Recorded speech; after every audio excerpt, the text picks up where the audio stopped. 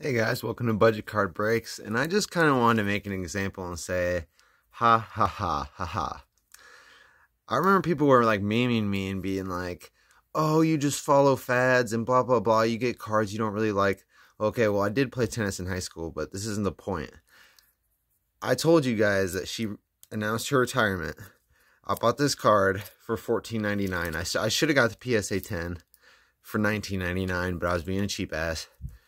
And now the card, go look at last sold on eBay. They're going for 150, 200, and it's going to get higher. So what I'm trying to say is, like, if you want to make money in this, if you're a true collector, okay, whatever, buy whatever you like, but if you want to make money at the same time, you need to time the market, and paying attention to the news is really vital to that. Like paying attention to when players are going to retire, when and if they're going to hit the Hall of Fame.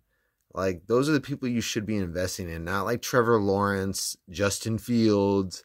Like, these guys are so unproven, and their prices are like they don't make sense. They haven't even done anything, like won any games or anything. Like, I'm just saying, players that win championships, like, that is like guaranteed money in the bank, guys. Guaranteed money. And I guarantee in 10 years that this card, I'll probably be able to sell it for like $1,000. Not even joking.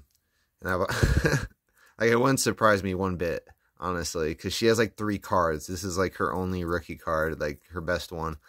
And it's just because they didn't make that tennis cards like that, so the population is going to be low on this. So, all right, I just kind of want to make a video about this, and yeah, take notes, guys, because I remember there's plenty of people memeing like, people are picking up the Serena Williams card. Like, yeah, I did, and I made a bunch of money on it. All right. See you guys later. Budget Card Breaks out. Like, comment, subscribe. I do make good investments.